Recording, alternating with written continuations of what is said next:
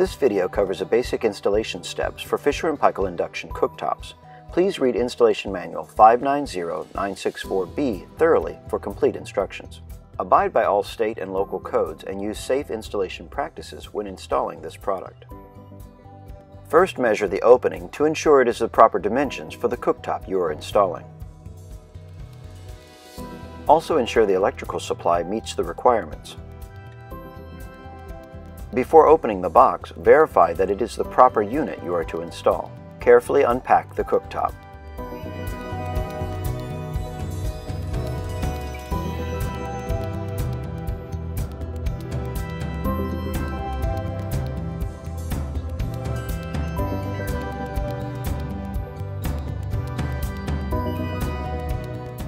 Lay the cooktop upside down on a protective surface.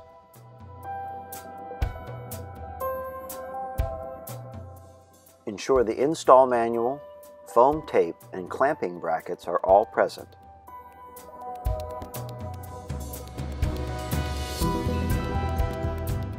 Apply the foam tape to the four edges as seen here.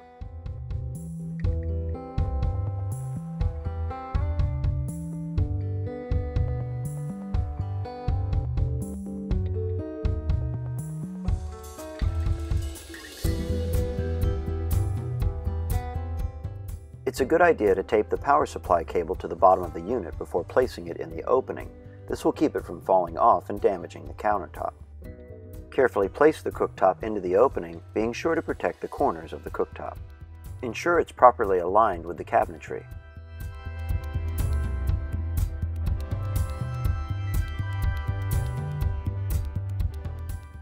Insert the clamping brackets and tighten the screws.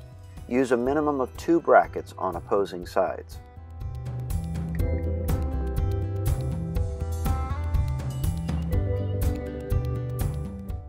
Wire up the cooktop according to the diagram in the install manual that corresponds to the supply that is present.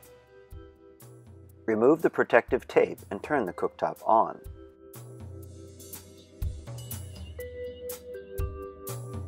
Turn each burner on without a pan in place.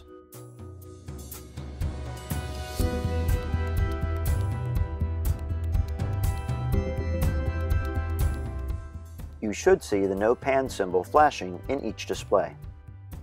Now place a suitable pan with water in it on a burner and turn it on.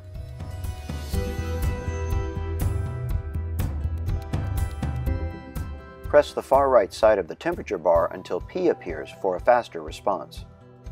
After a few moments, the water should begin to boil. Be sure to leave the owner's manual with the customer before you leave.